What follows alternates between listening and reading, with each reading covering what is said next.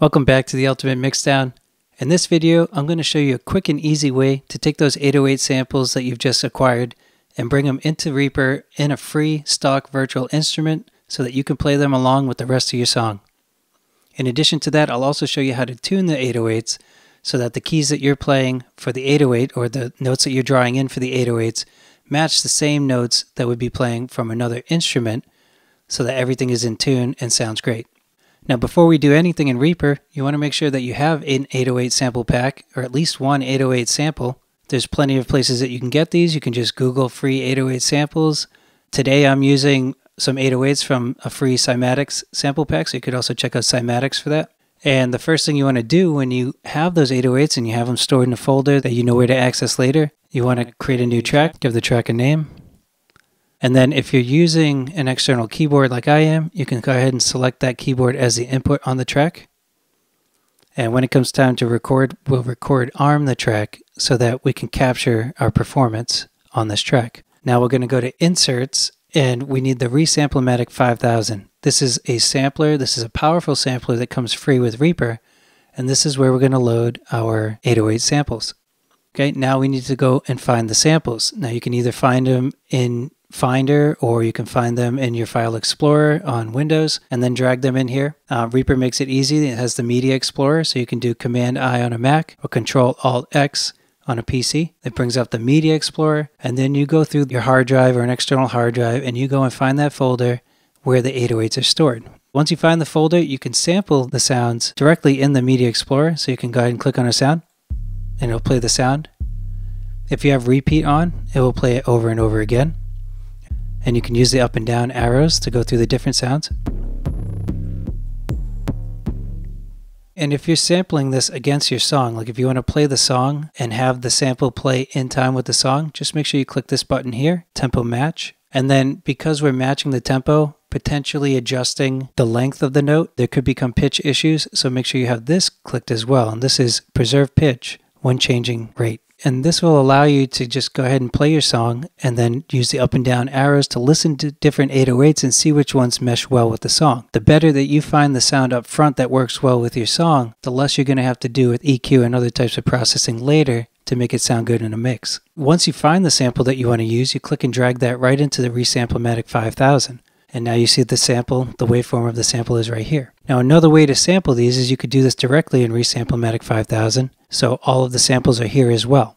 So you don't even have to use the Media Explorer beyond just grabbing the file and pulling it into ReaSamplOmatic5000. And with Record Arm, now I'll be able to capture my performance playing on the keyboard. Okay, but there's a couple issues right now just doing this off the bat. The first one is the mode. It's pulling in the sample. So when the mode is sample, that means that this one sample will play exactly the same note, same pitch, everything, regardless of the key that I play on the keyboard. Let me pull up the virtual MIDI keyboard so you can see what I mean.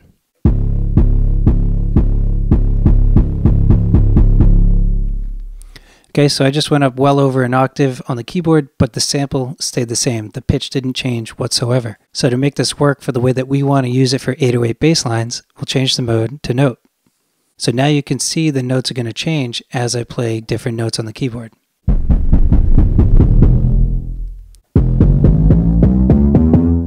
So that's step one. Step two is this isn't obeying the note off. So what I mean by that is when I stop pressing the note, it'll continue to play the sample through the length of the sample.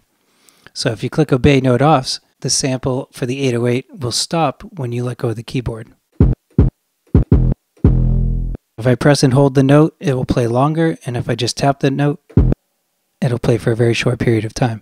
Now we have those two things. The last thing is we want to make sure that this sample is tuned to the appropriate pitch. The best way to do this is to pull in another instrument that has a melodic sound to it that already has the correct notes mapped.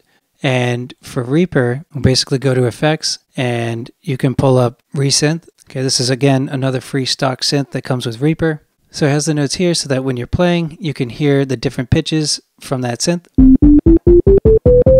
And you just want to make sure that the samples for the sampler are matching the pitch of the synth. And to do that, you can adjust this pitch right here. And each one is a semitone. So you can go ahead and shift it up, shift it down. I'll shift it way up so that we can actually hear the pitch. Yeah, it's a little too high. So you can tell that the notes are clashing right now. So there's two different notes playing, even though I'm playing just one key on the keyboard. So you're just going to click and drag this up or down if it makes it easier for you to hear, so that you can hear that the pitch of the 808 matches that of the ReaSynth.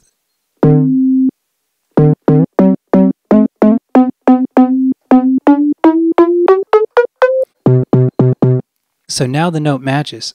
So now when I play a C on my keyboard, I'm actually getting a C as the pitch for my 808. Okay, so now that we did that, we can take out this synth altogether, and our 808s are going to be in tune. And let's bring that down so it sounds like an actual 808.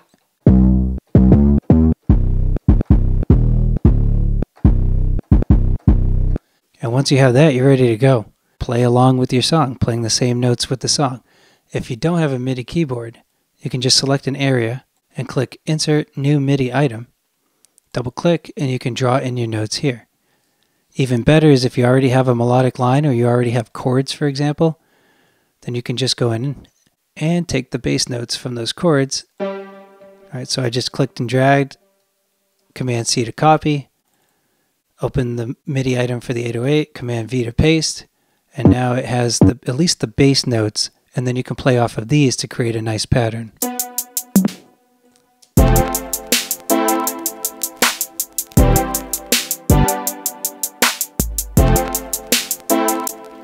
And that's all there is to it. Anytime you change the sample, you just want to double check that you've fixed the tuning. Thanks again for joining the Ultimate Mixdown. I really hope this cleared things up for you. If you found this video useful, please give it a like. Be sure to share it with your friends. And as always, if you want to see more content like this, be sure to subscribe. Always look in the description below. We're always switching up some freebies. I'll be bringing out some more Reaper freebies, some more Pro Tools freebies. So keep an eye out for those. Thanks for joining the Ultimate Mixdown. Can't wait to see you in the next one.